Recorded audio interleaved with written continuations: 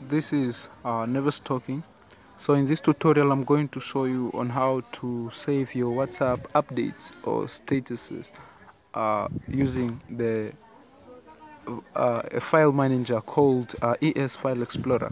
So what you do is you go to your Play Store and then you search for ES File Explorer. That's the one, ES File Explorer. And as I have it already, so what I'm going to do, I'm just gonna open it, and it's opening. And yeah, here we go, the main menu. This is the home page of the File Explorer. So what we do is that you see, it will automatically show the pictures that are from your status. Like it say one image from your status, one image from what.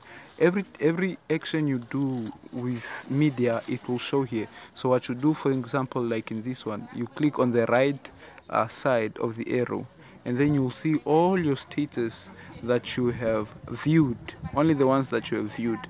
And sometimes it takes, sometimes some disappear after 2 days, and some really take long.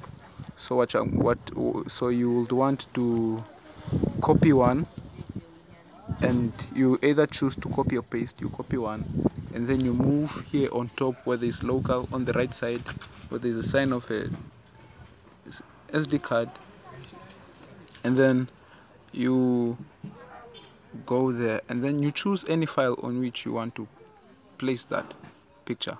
So let me try to put it on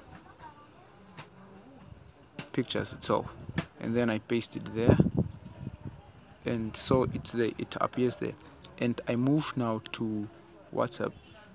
So I go to WhatsApp, and to my status, it will automatically show the picture that I've viewed. So this is somebody that posted this picture.